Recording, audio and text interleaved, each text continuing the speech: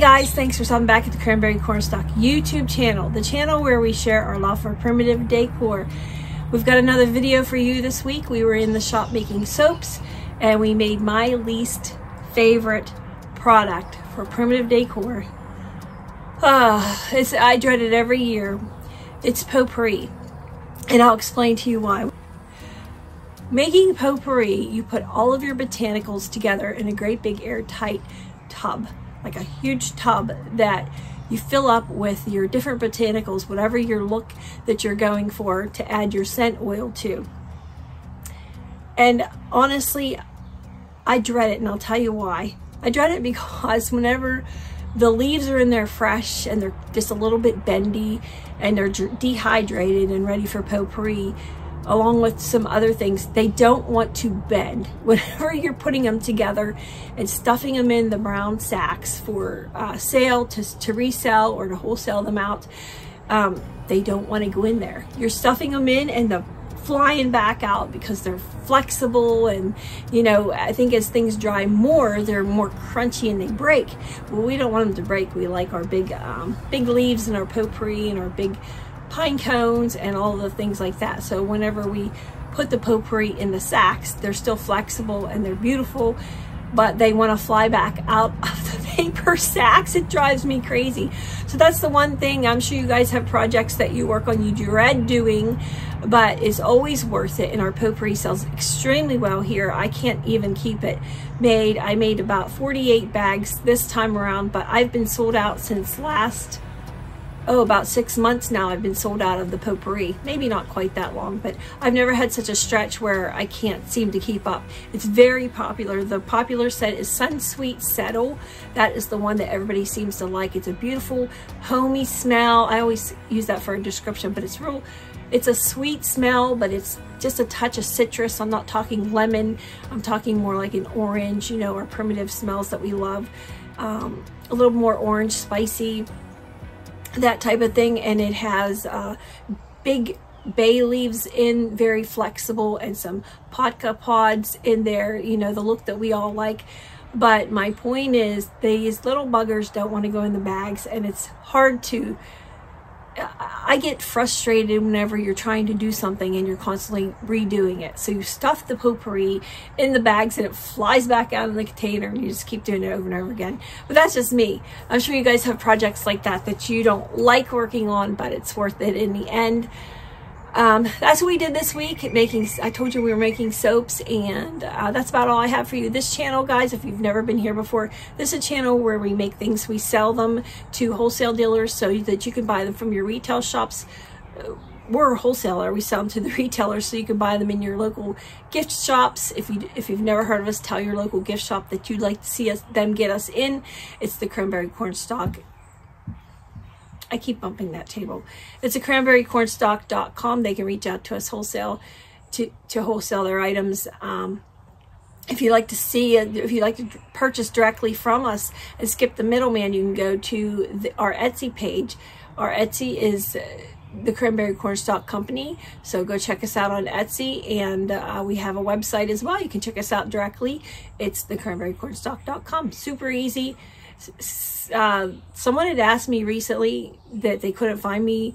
Cornstalk is spelled C-O-R-N-S-T-A-L-K, so not S-T-O-C-K. So that might be helpful to you guys to find us that way. And yeah, if you're a retailer and you want to purchase wholesale, reach out to us. And I think that's everything I got for you this week, guys. Thanks for stopping back at the Cranberry Cornstalk YouTube channel.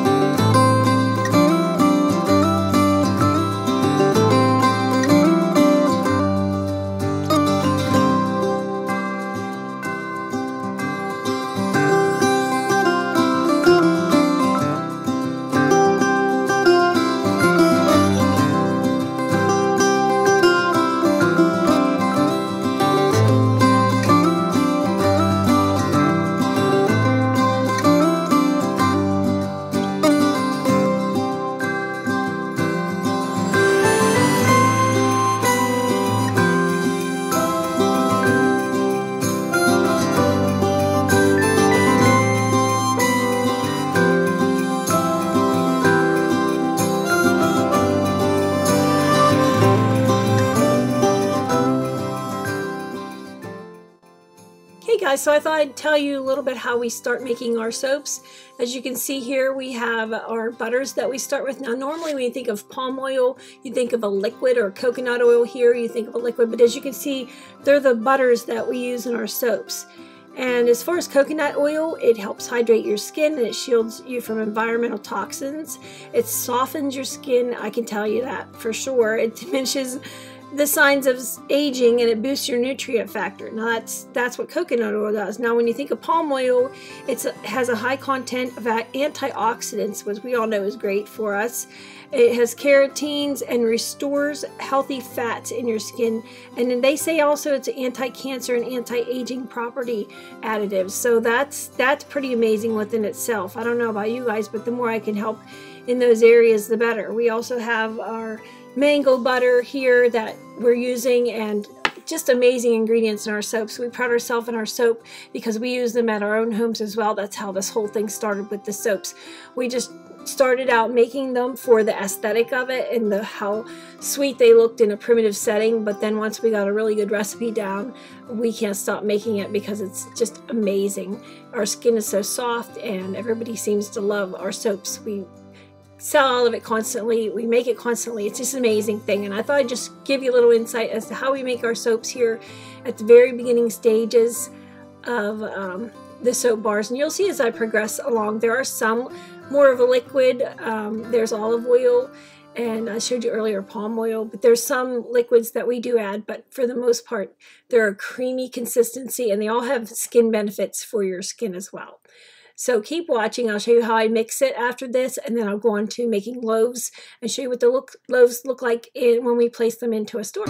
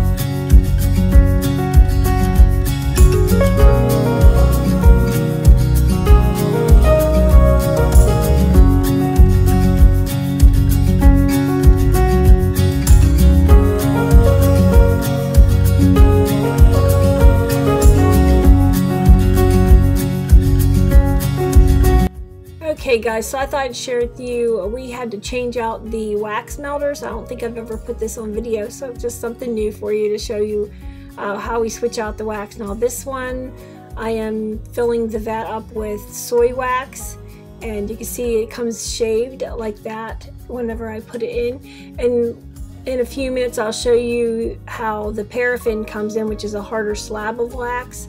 So it's a different double boiler or vat or whatever you want to call them, wax melter. So I'll just show you how we do that, filling them up. And they are heavy, so I kind of get a little bit of help with these. If anybody's walking by, they get to help me, and my hubby, he's kind enough to help me always lift them up. But just wanted to show you a little bit about how we do that part.